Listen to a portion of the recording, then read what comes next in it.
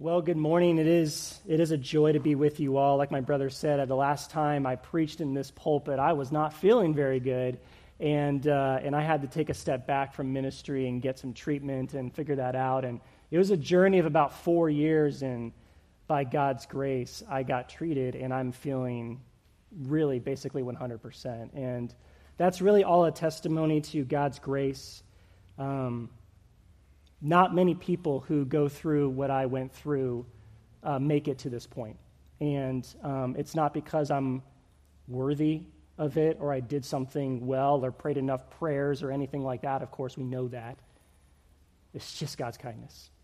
And so I'm just very thrilled to be here this morning and very honored and privileged to be able to bring God's word to you this morning. I'd like to give a shout out to 3 fathers in the room today, which would be my brother who was just up here, Jay Street.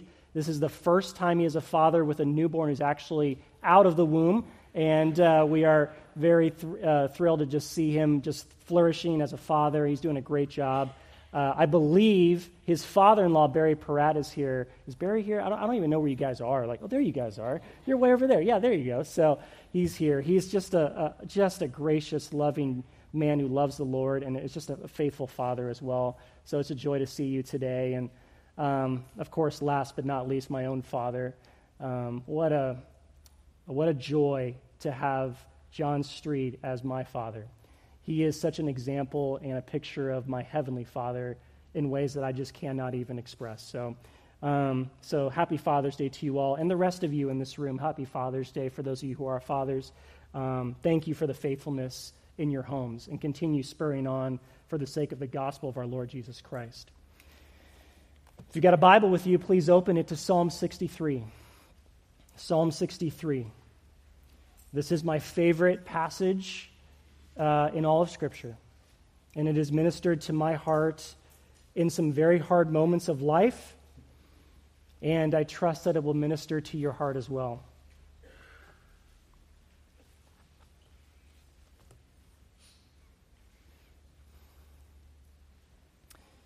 I'm reading from the Legacy Standard Version. A psalm of David when he was in the wilderness of Judah. O God, you are my God. I shall seek earnestly for you. My soul thirsts for you. My flesh yearns for you in a dry and weary land without water. Thus I have beheld you in the sanctuary to see your power and your glory. Because your loving kindness is better than life, my lips will laud you. Thus I will bless you as long as I live. I will lift up my hands in your name. My soul is satisfied as with fatness and richness, and my mouth offers praises with lips of joyful songs. When I remember you on my bed, I meditate on you in the night watches, for you have been my help. And in the shadow of your wings, I sing for joy. My soul clings to you. Your right hand upholds me. But those who seek my life to destroy it will go into the depths of the earth. They will be delivered over to the power of the sword. They will be a portion for foxes. But the king will be glad in God. Everyone who swears by him will boast. For the mouths of those who speak lies will be closed. Our Father, we come before you in desperate need of your grace at this particular point. Help us, O God, to pay attention to your word, to glean from it what you would have us to learn. And I pray, Father, that you would speak through me words that would be most beneficial to these dear saints here, as they continue to struggle through the different aspects of their lives, wrestle with sin, wrestle with the world, wrestle with the devil, wrestle with so many different challenges and circumstances. Father, may this be a psalm of refreshment and encouragement to their hearts, or perhaps even of conviction to be able to spur them on to seek you all the more. We pray this in the name of your Son, who gives us all the grace to do this. Amen. Once in a while, I like to bake. I love baking. I'm not good at it, but I like it. Chocolate chip cookies is my favorite, I think. I love making chocolate chip cookies, and my mom has a killer recipe. And one of the secrets to this recipe is a special vanilla that we use and we add to the mixture. And this vanilla is so potent that you really only need to add a few drops to really make the cookies come out so tasty. Just a few drops makes a big difference. A big difference. Sometimes all it takes is one word to make a big difference. Just one word. And there's one word in this psalm that does exactly that. Did you catch it? Do you know what it is? It's actually not in the psalm itself. The word is actually in the heading of the psalm. The word I'm referring to is wilderness. Wilderness. The word, although trapped in the fine print at the top of your psalm, and so easy to gloss over, or maybe even rush past, is actually the most important word of this psalm. All of Psalm 63 hangs on just this one word. Its message is shaped by it. Its theology is guided by it. Its application is completely influenced by it. What is so special about this word wilderness? To us, the wilderness just sounds like a hot, dry, and uncomfortable climate, right? And we're used to that around here in Bakersfield, are we not? I think this is safe to say this is a hot and dry climate. But in the Bible, the wilderness is so much more than an inconvenient climate. The wilderness was actually a place people in your Bible found themselves quite regularly. And as such, the wilderness carries with it a lot of history. It brings to mind a lot of memories. Places tend to do that for us. For those of you who are married, if you were to visit the place where you had your first date, for example, or maybe where you got engaged, there's a rush of memories and emotions that probably flood your mind, right? It's no different with the wilderness in Scripture. The wilderness is a common pit stop for so many people in the Bible. And what you find in all these situations is that the wilderness has developed a reputation. It gives off a certain impression. What kind of place is the wilderness known for in the Bible? The wilderness is always remembered as a place of testing. It's a place of testing. Take, for example, what God says to Israel in Deuteronomy chapter 8, verse 2, when they approach the end of their 40 years in the wilderness. God says, "And you shall remember all the way which Yahweh your God has led you in the wilderness these 40 years, that he might humble you, testing you to know what was in your heart, whether you would keep his commandments or not." Or listen to what Matthew chapter 4, verse 1 says about Jesus regarding his time in the wilderness. "Then Jesus was led up by the Spirit into the wilderness to be tempted by the devil." Those are the kind of memories that the word wilderness evokes when you read wilderness here at the beginning of Psalm 63. The wilderness is a place of testing. It's a place of testing. In the wilderness, people are put under the microscope.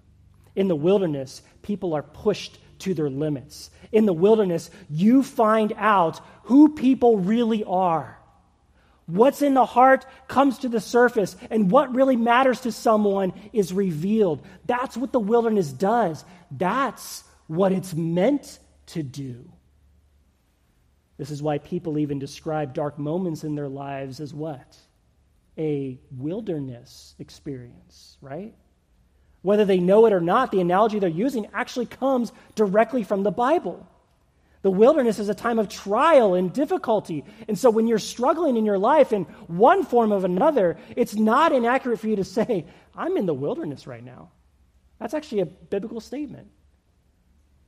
Maybe you're in the wilderness right now. Maybe you've come to church this morning and your head is spinning. You don't know what to do. You don't know how to make sense of it. It's a difficulty that is insurmountable, and you are just overwhelmed. You're trying to make sense of all this. And if you're in that spot this morning, I want you to know two things. One, God cares for you. We know that. And 2, God cares for you by bringing you into this wilderness. That's right. This isn't by accident. This isn't unplanned.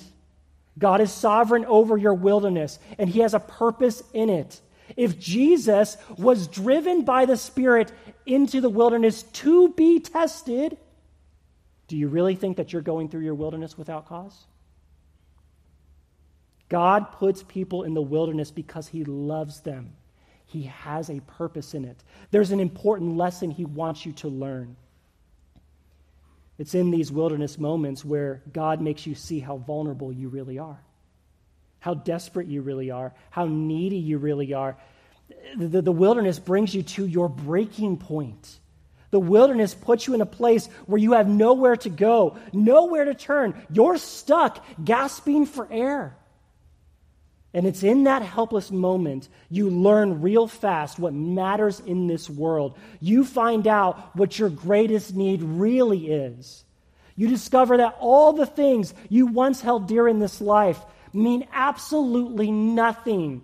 All the relationships you once pursued, all the comforts you once relied on, all the pleasures you once craved, they don't mean squat. You finally see that there's only one thing you really need. You need God. You need God. Just him. That's why God has put you in this wilderness.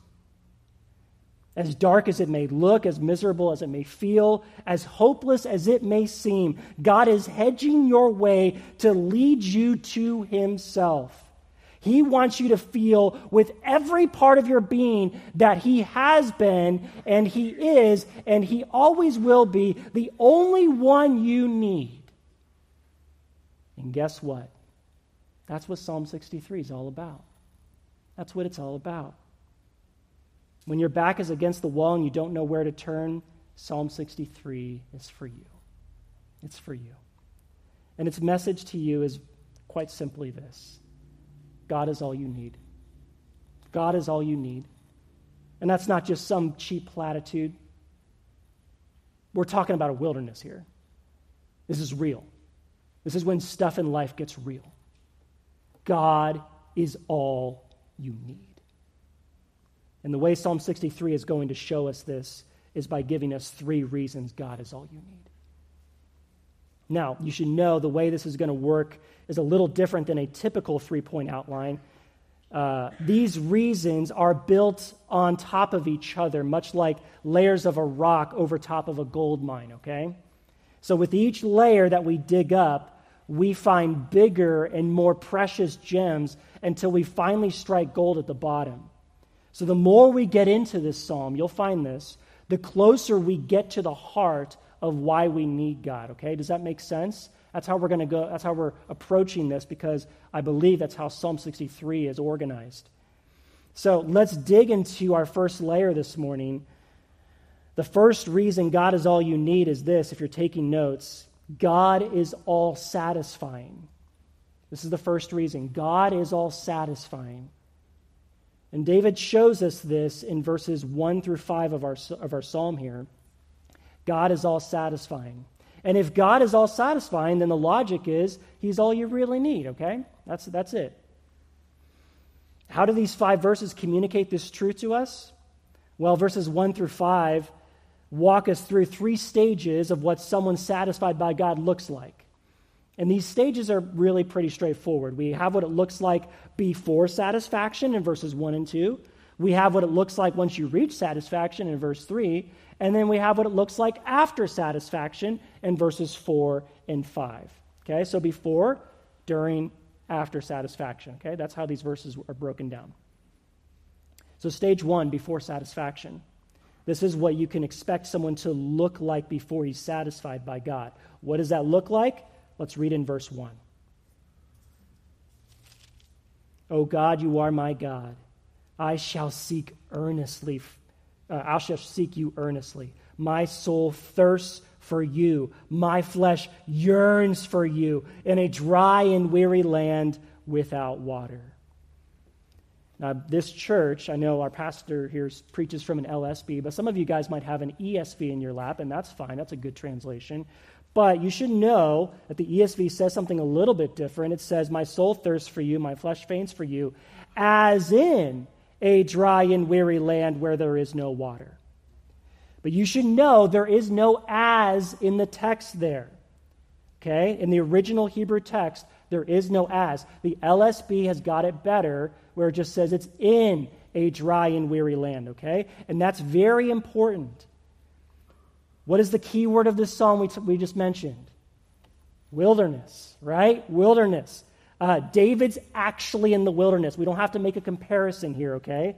David is literally in the wilderness. This isn't theoretical for him. It's actually hot. It's actually dry, just like it is today, right? There's a fire going on over the grapevine. That's real, right? This is real for him. He's actually in the wilderness. He should be thirsty for water, but it's interesting because that's not what he says he's thirsty for. He's thirsty for what? God. God. His soul thirsts for God. His flesh yearns for God, not as in, but in the middle of a dry and weary land where there is no water.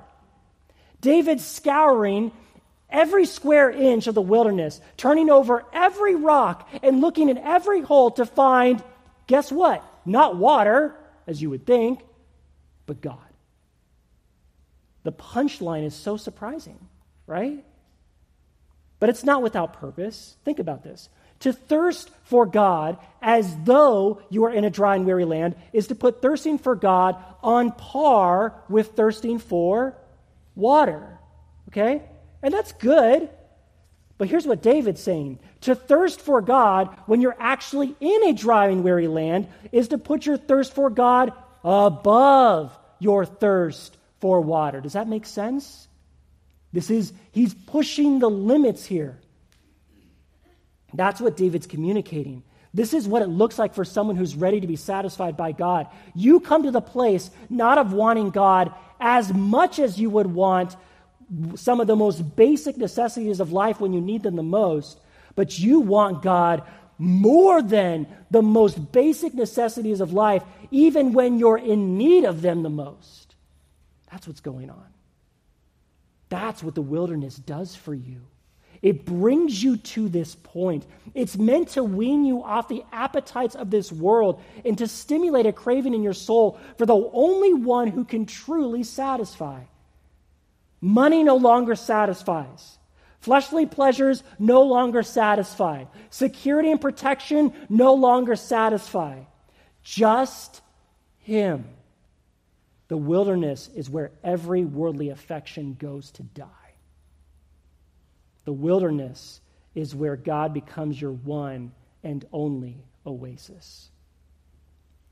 But David's not done with stage one yet. There's more in verse 2. Look at verse 2 here. He also says, "Thus I have beheld you in the sanctuary to see your power and your glory." In verse 2, David transports us back in time to a moment in his life when he was back home in Jerusalem, out of the wilderness, out of the uncomfortable, hot, dry climate, and in perhaps the comforts of his palace or something like that. And he reflects back to a time when he used to go and visit God's sanctuary. Now, the sanctuary is just another word for the tabernacle. Long before David was in the wilderness, he used to visit the tabernacle with this same thirst for God.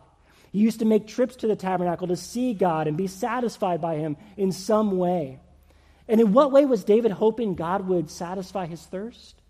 Well, the verse says here that he was specifically looking to see God's power and His glory. His power and His glory. It probably makes sense to most of us that the tabernacle was a place where you could see God's glory. I mean, after all, God's glory would come down and fill the tabernacle when it was first built by Israel in the wilderness. We know that. But David didn't just go to the tabernacle to see God's glory. He also went to see God's power, His power. What does he mean by that? You know, what is he talking about? I mean, I don't know about you, but when I think about the tabernacle, power isn't the first word that comes to mind, right? Maybe ornate because of all the golden utensils everywhere. Perhaps gory because of all the slaughter of sheep and bulls. Not power. What's powerful about an oversized tent? What's that going to do? And this is where a careful study of the tabernacle, what it stands for and all that it means, is very helpful. You see, the tabernacle was not just a physically beautiful structure. Every station and instrument had meaning and purpose assigned to it. To help you understand this, let me share with you by way of illustration. 16 years ago, I got to visit one of the most famous archaeological museums in the world called the Egyptian Museum in Cairo. And in that museum, I had the opportunity to see a lot of neat artifacts. There were a lot of large clay pots and tablets and statues and things of that nature, right?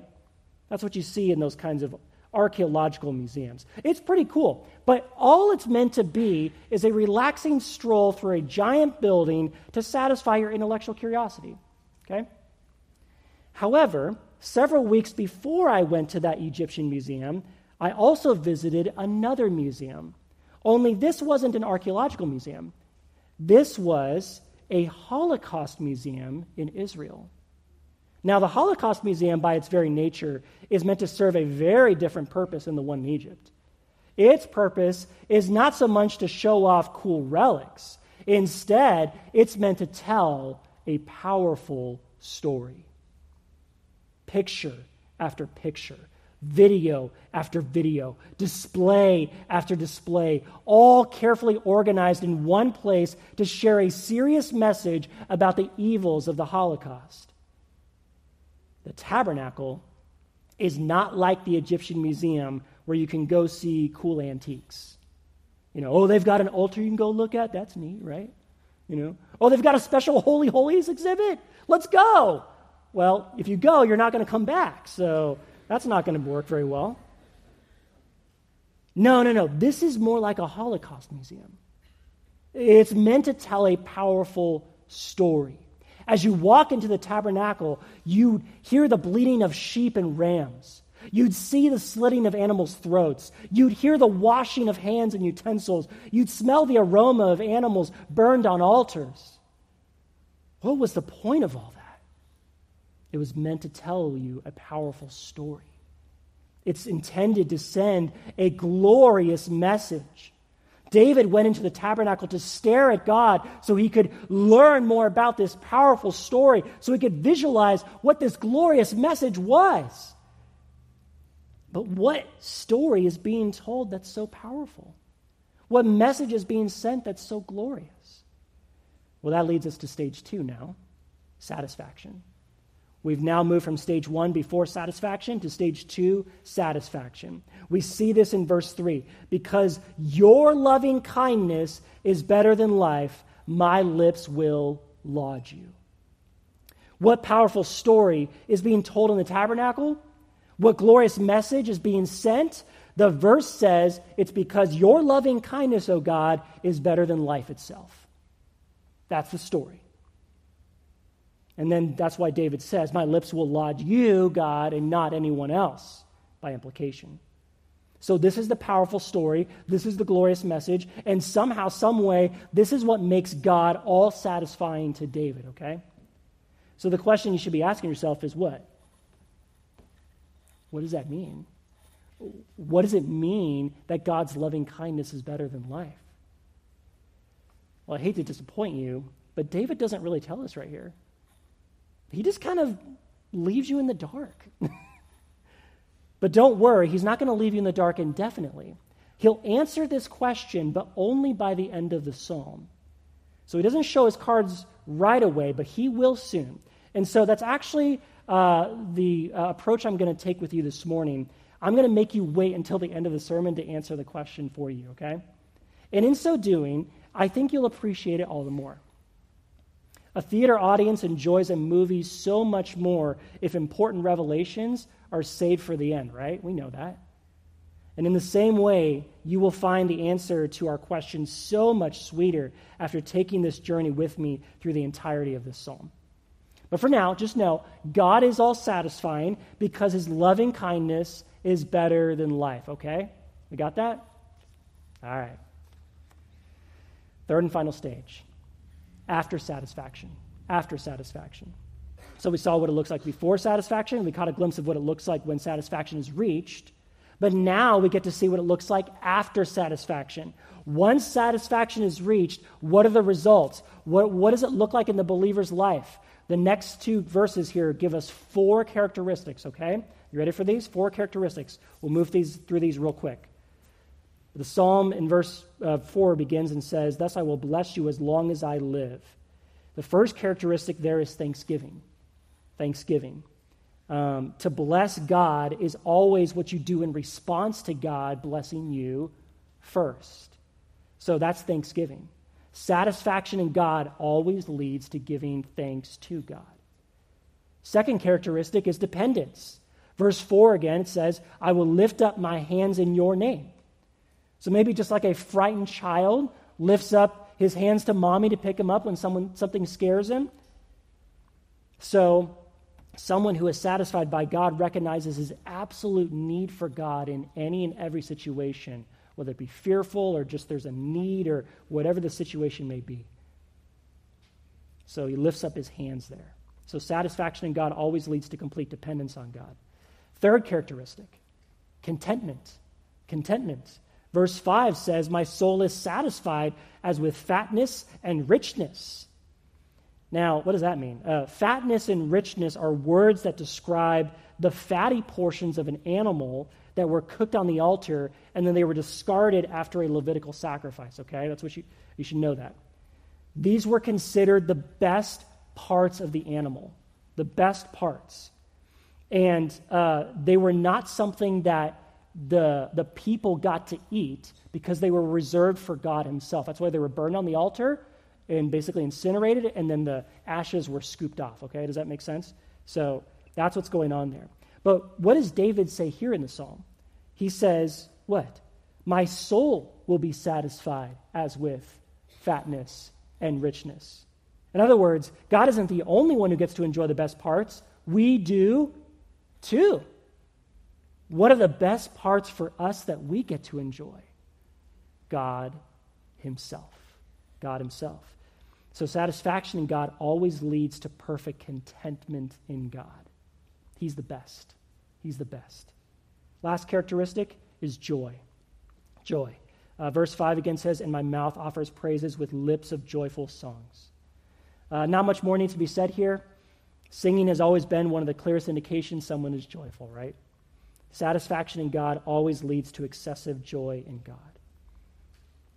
So this is what it looks like for God to be all-satisfying. It starts with an insatiable hunger for God. It reaches a place of feasting on God, and it finishes with a full belly satisfied in God. When you choose to locate all your satisfaction in God, you will take that first step to understand this one important truth. God is all you need. The wilderness you are in right now is designed by God to expose where your satisfaction really lies. When people's backs are against the wall, you will find them scouring their wilderness, turning over every rock, and looking in every hole to find the one thing that satisfies them the most. Moths are attracted to flames, roaches to the dark. What are you drawn to? I'm not calling you a roach, okay, but what are you drawn to? What's your security blanket? What do you find yourself running to? Some run to financial stability. Others to people's approval and affirmation. Still others fly to different relationships or carnal pleasures or entertainment, perhaps. I've got news for you. Everyone who drinks of this water will thirst again. So says Jesus in John chapter 4. Those wells dry up real fast. But whoever drinks of the water that Jesus will give him will never thirst, ever. but the water that he will give him will become in him a well of water springing up to eternal life. And if God leaves you in the wilderness long enough, and if his grace permits, your wilderness will teach you that you don't need all this stuff to be satisfied in your dry and weary land. You just need who? You just need God. Why? Because he is truly all-satisfying. That was the first reason. Let's dig down a little further. The second reason God is all you need, God is all-supporting. God is all-supporting. This is what we find in verses 6 through 8. It says there, when I remember you on my bed, I meditate on you in the night watches. For you have been my help, and in the shadow of your wings I sing for joy. My soul clings to you. Your right hand upholds me. So David, convinced now that he can be satisfied by God, turns his attention to dwelling on God. He's digging deeper into why God is really so satisfying. And the answer is fairly straightforward. It's because he's all-supporting. He's all-supporting. Or you could say maybe he's all-strengthening. Anytime David needs support, he has it. Any moment he needs help, he's got it. David understands that God is his support. And if God is his support, there is nothing David lacks. Because when God supports you, you don't need anything else. Period. He does it all. That's what we see from God's perspective. But what about from our perspective? What is the expected response of someone who's completely supported like this? Dependence, right? Dependence. Complete dependence. When you come to the place where you can say, God is all my support, I don't need anything else, then you naturally rest confidently in the Lord, right? Oh, but this takes work. This takes so much work. It's not easy. It is easier said than done. It's not natural for the human soul to rest in the arms of someone else, especially when that someone is invisible, mysterious, and sometimes does things you don't always understand or even like, right? How do we get to a place where we learn to fully depend on God? David shows us how in these 3 verses in Psalm 63. He tells you how you can come to depend on God. And that's verse 6 there, how you depend on God. And then he tells you why you come to depend on God. That's verses 7 and 8, okay? So how you depend on God, why you depend on God. So first, how? How do you come to depend on God? Well, verse 6 said, when I remember you on my bed, I meditate on you in the night watches. How do you come to depend on God? How did David do it? Well, you can summarize the answer found in this verse in just one word. Meditation. Meditation. That's what verse 6 shows us. Now, far from the mystical connotations this word has today, you should know meditation is not emptying your mind. Okay? Don't believe that. That is a lie from the world, okay? That's not true. Meditation, as it's defined in the Bible, is actually the exact opposite. It's filling your mind with biblical truth and then rehearsing that truth over and over and over again until it becomes ingrained in your soul, until it becomes like clockwork. That's meditation. That's meditation. Athletes are good at their sport, not just because they are physically fit. I know we think that, like, oh, you're so physically fit, you could do anything. It's not true. A boxer can't hit a baseball. A swimmer can't shoot a 3 unless they've also trained in those sports, right? They're good at their sport. Why? Not just because they're physically fit, that's true, but because they have trained in that sport for years. They have conditioned their bodies so well and built up so much muscle memory that it becomes like second nature for them to do what they do. We marvel of it. Oh, how do you do that? You know what they'll tell you? I woke up at 4 a.m. every morning to go to the gym, to work out, and then to practice and practice and practice over and over again. Yep, it just takes hard work. The believer, in the same way, comes to depend on God, not by accident, but by meticulous, tireless, and relentless meditation on God's word.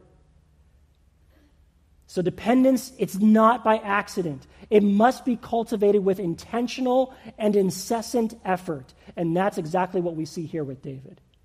So first, let me break that down for you. His meditation, first of all, is intentional. It's intentional. Look what he says there. He says, when I remember you on my bed.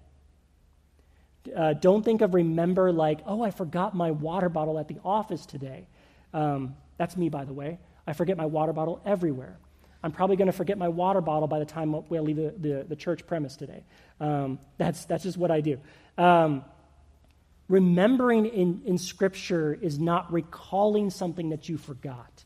Remembering, as defined in the Bible, is fixing your mind on something, fixing your gaze on something. When David remembers God, it's not like he forgot that God existed, okay? That's not what he's saying.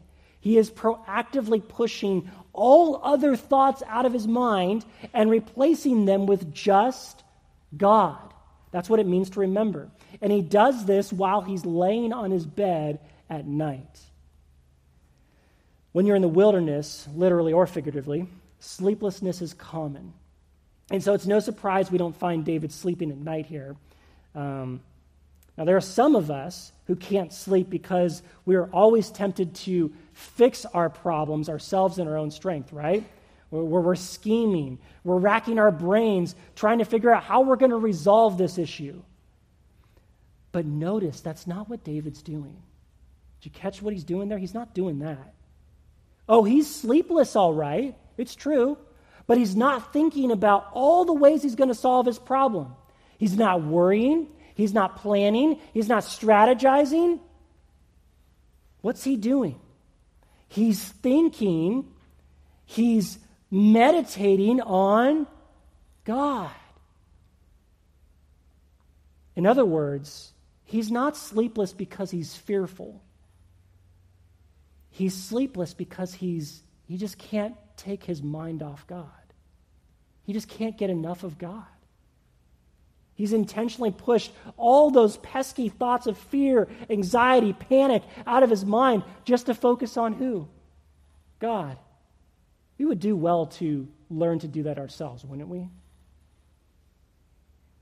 he does this because he knows he depends entirely on him. That's what it looks like for God to be all-supporting for you. It comes by way of intentional meditation. But it's not just intentional meditation, it's also incessant. It's incessant. It says there that I will meditate on you in the night watches. Night watches. Back in David's time, nighttime referred to the 12-hour half of the evening side of a day, of a 24-hour day. So, daytime was considered 12 hours of the day. Nighttime was considered 12 hours of the day. So in this second half 12-hour chunk, there were what was known as 3 night watches that would take place, okay? And each night watch then would make up 4-hour blocks, right? So 4 plus 4 plus 4 equals 12. You guys know math? Okay. Didn't think you were going to be doing math this morning, did you? Yeah. So I'm just trying to help you understand how it works there. But there were 3 night watches, 4 hours each, okay? Now think about this. David is meditating on God not for a night watch, but for night watches. At least 2 of those blocks, likely 3. He's using all the night hours. He's not sleeping to think about who? God. And he's not sleeping a lot. Why? Why would you do that, David? Wouldn't it be better to use your time to sleep? You're in danger. You need your strength. No, of course not. This tells you how much David depends on who? God, not on sleep. It came by way not just of intentional meditation, but incessant meditation. He doesn't stop. There are some of us who can't sleep because we are always tempted to fix our problems ourselves, but then there are others of us who can sleep and sleep too much because we're trying to sleep our problems away, to put our heads in the sand and distract ourselves until things get better. Not David. Not David. He uses every hour, every minute of the night to meditate on who? God. Why? Because he knows he depends on him. Every second David's awake, he's leveraging it for dependent meditation. That's what it looks like for God to be all-supporting for you. It comes by way of incessant meditation. So intentional meditation, incessant meditation, that's how. That's how you depend on God. But why do you depend on God? Why do you depend on God?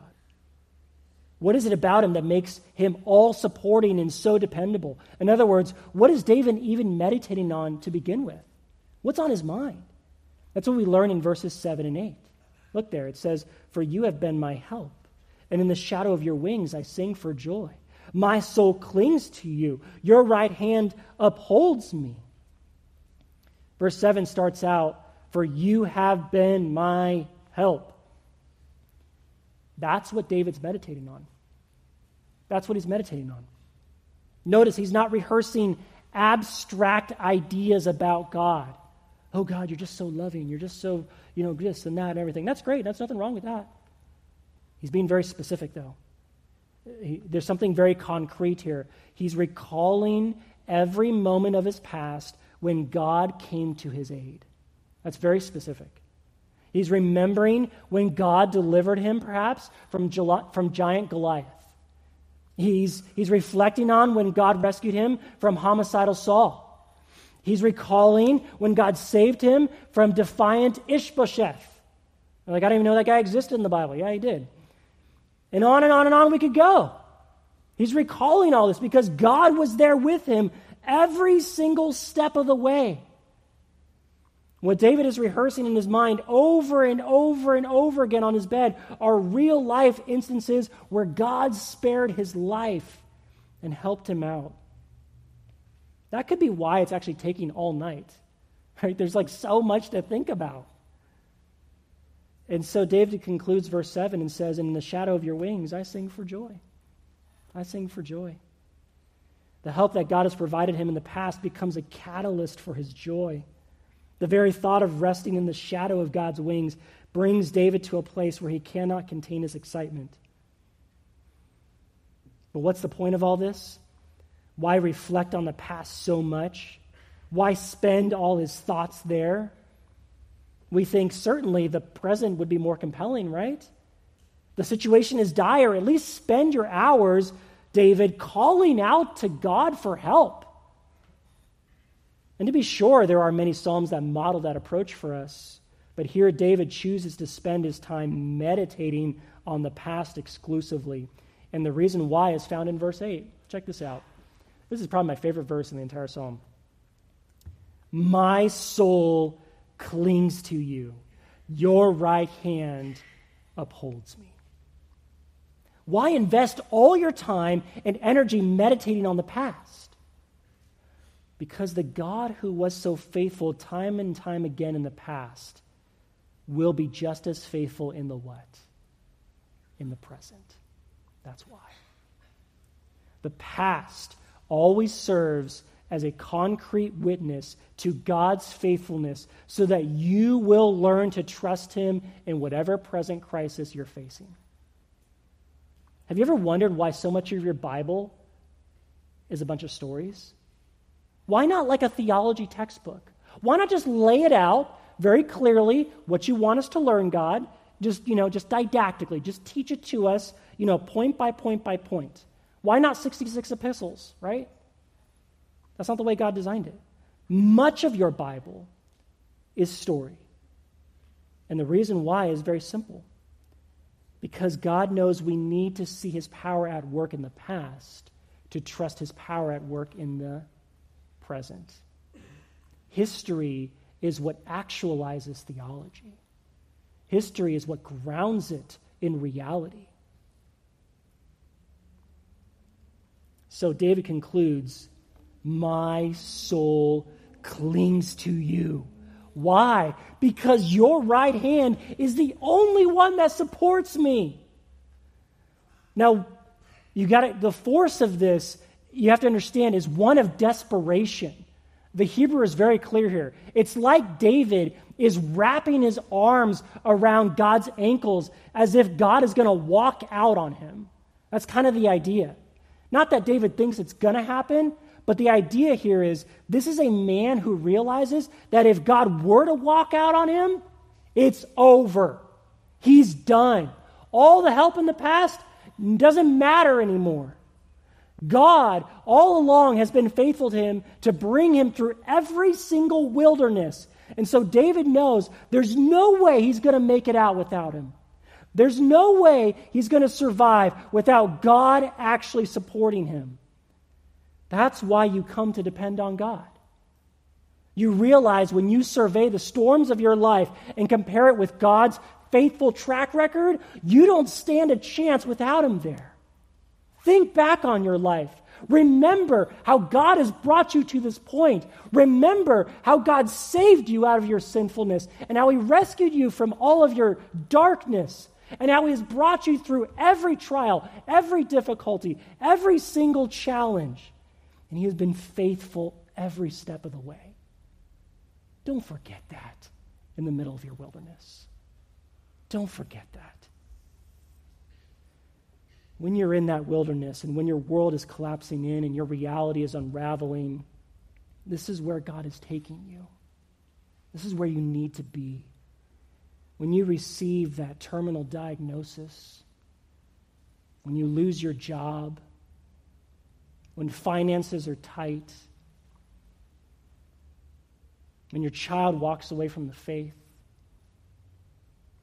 you not only learn real quick that everything you used to trust in cannot help you, you are forced to remember that there is one who has carried you this whole way, and he will keep carrying you.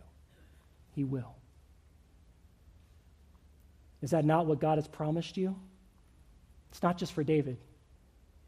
And after you have suffered for a little while, the God of all grace, who called you to his eternal glory in Christ, will himself restore, strengthen, confirm, and ground you.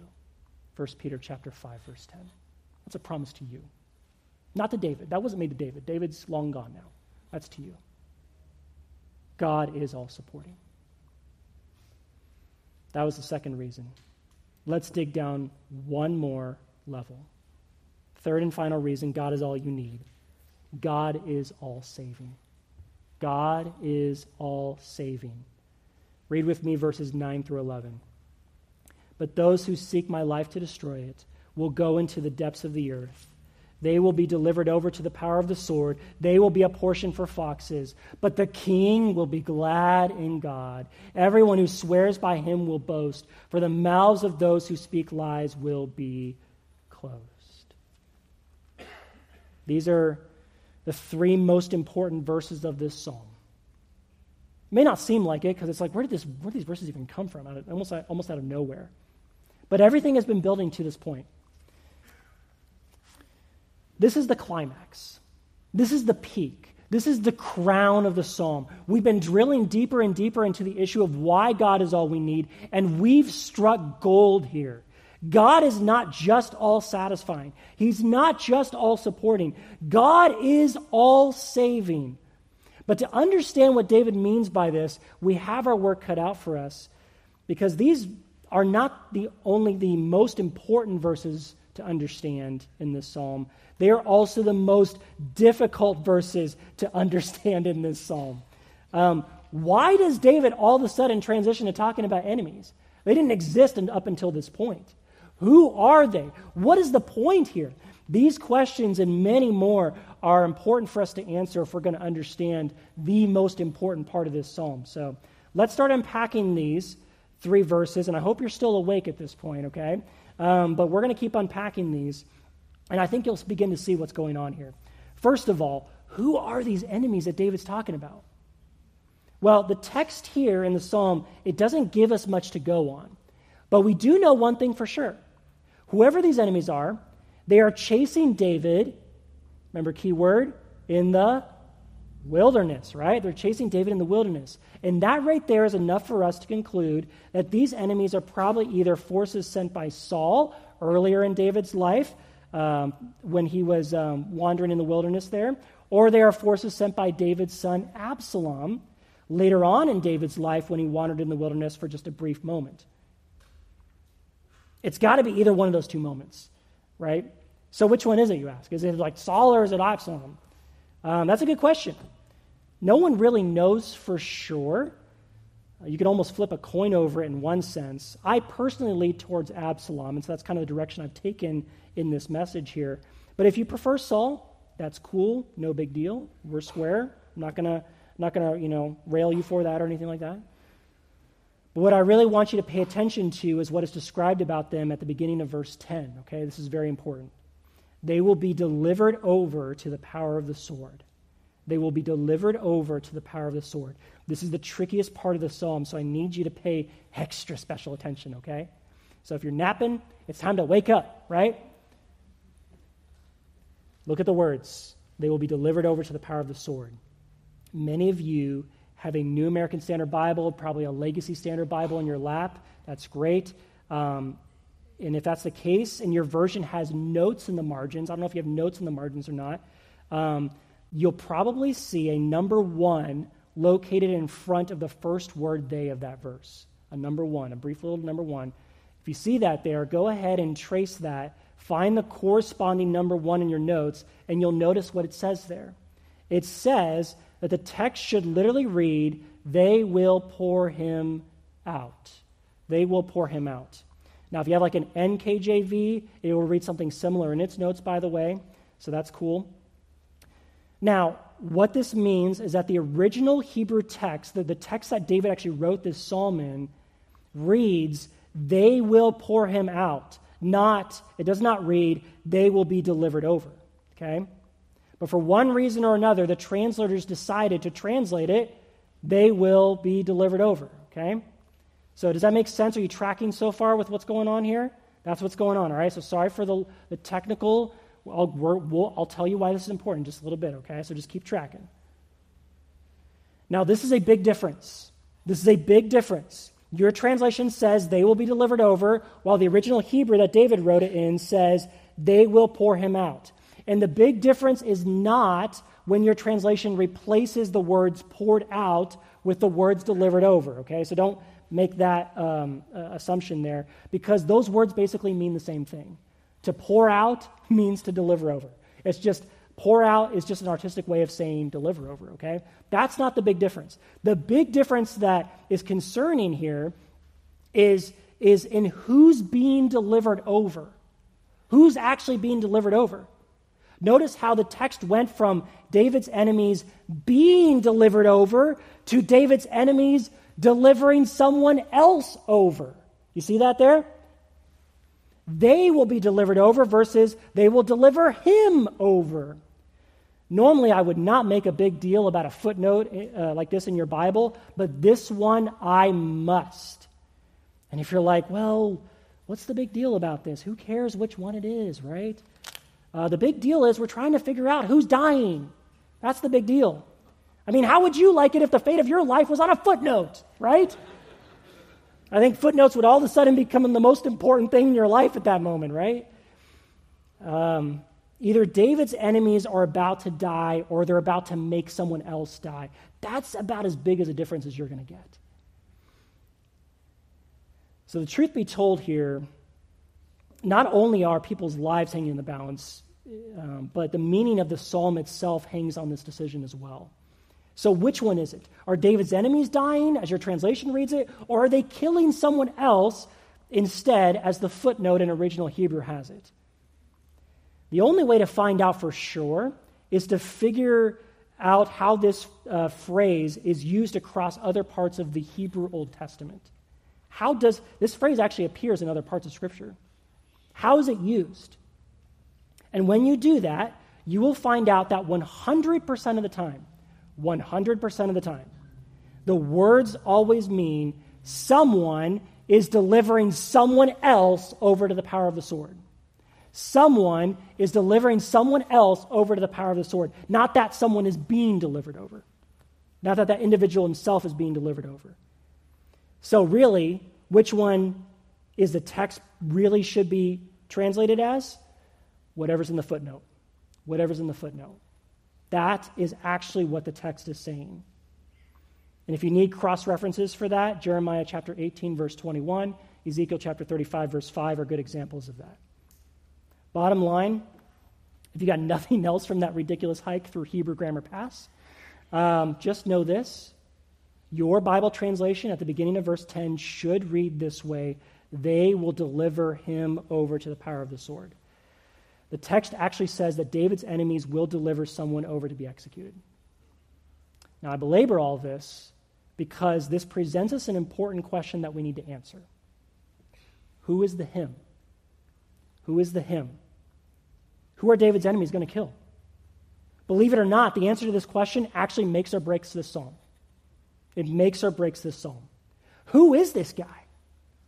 Someone might say, well, maybe it's David. After all, in verse 9, it says they are seeking to destroy his life. Good point. What's the problem, though? We know from biblical history that David doesn't die at their hands. We know that the day of his death is not the hands of any enemies. He dies in old age. And wouldn't it just be easier and more natural for David to say, they will deliver me over to the power of the sword? I mean, he's been using the first person this whole time, so this has to be somebody else. But the fact is, there's no one else left in the psalm up to this point to put forward. There's David's enemies. We just ruled them out. There's David. We just ruled him out. That just leaves one option left. There's one more person we haven't looked at yet because he hasn't made an appearance yet. But he does in verse 11. That's the king. The king. The king will be glad in God. Who's the king? Who's the king?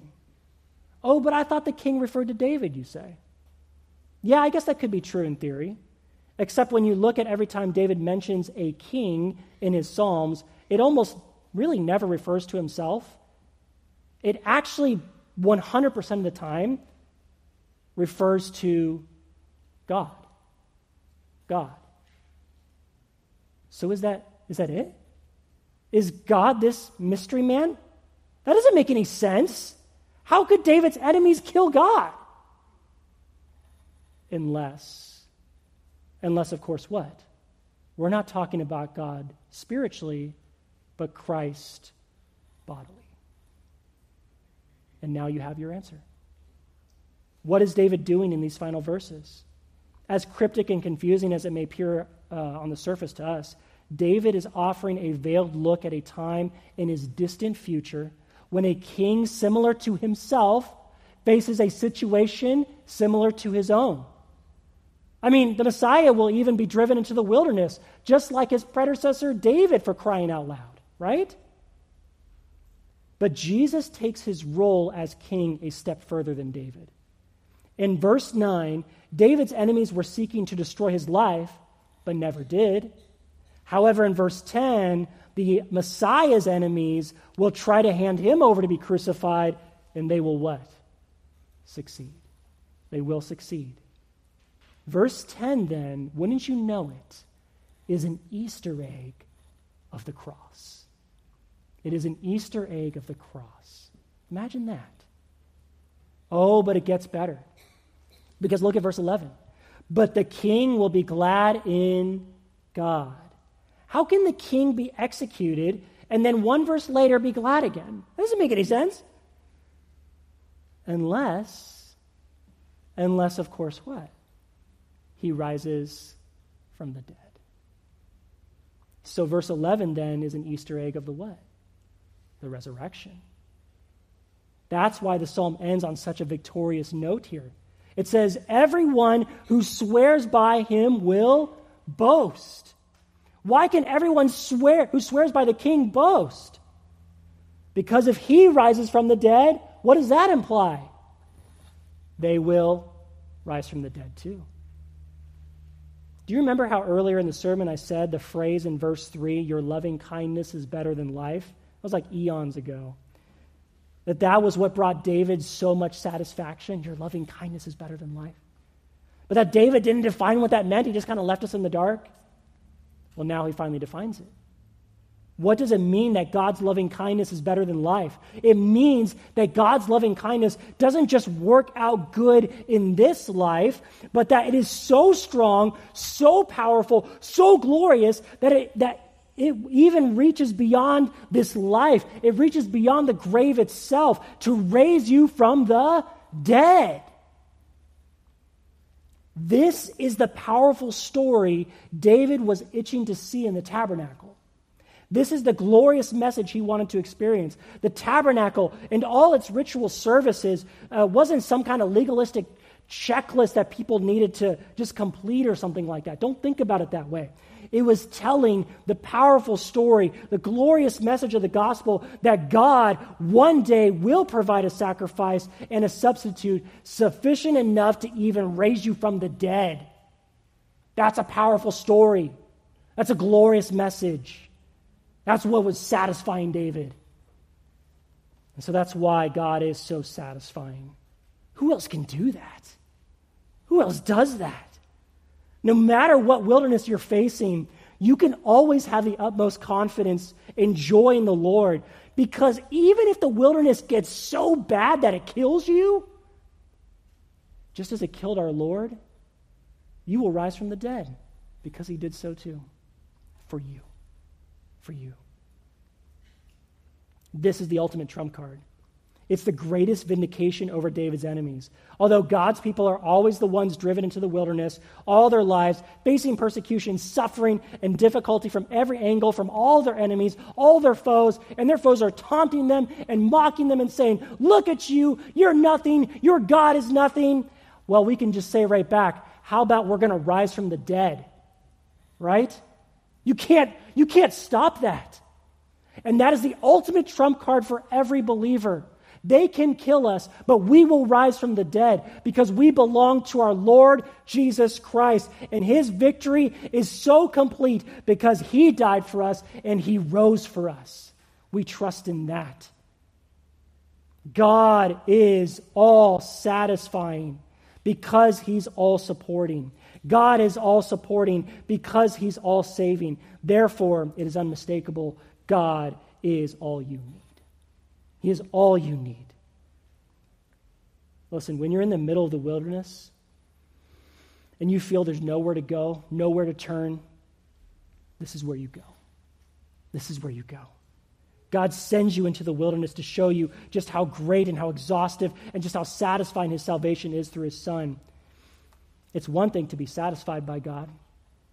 It's another thing to be supported by God, but it's a whole different ballgame to then be saved by God, to have your sins forgiven, to be wiped away, and to be then in a right relationship with the Creator of the universe. Nothing beats that. And then to be raised from the dead, to be given eternal life, nothing is in comparison to that. When you dig your way down into this gold mine, you will learn what it really means that God is all you need.